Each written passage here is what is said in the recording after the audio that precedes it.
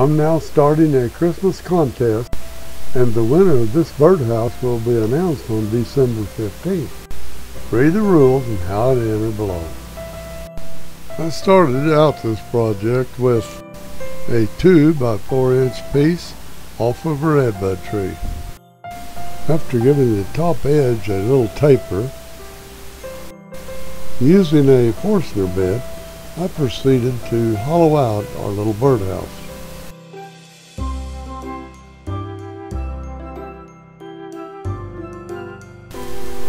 Now it's time to drill the holes for the door and the perch, upstairs and downstairs.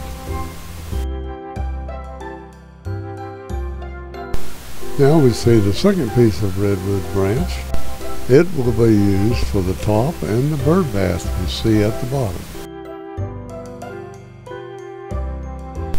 With our little birdhouse now fully secured, now all we have to do is turn its little top.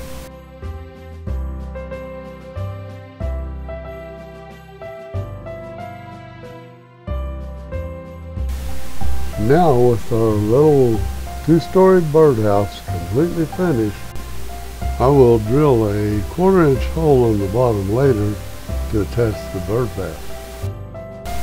Now I'll turn the bird bath and get it ready to attach.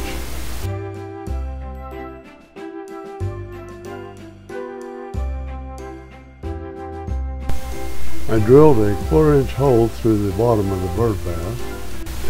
I used a 1/4 inch dowel and glue to attach the bird bath to the house.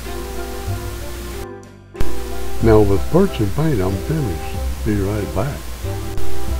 Well, here's our finished birdhouse, all painted with the little birdies and sticks and ready to hang on the tree.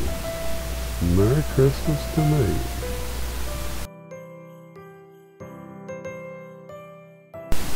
Thanks for watching, and I appreciate your like, subscribe, and comment.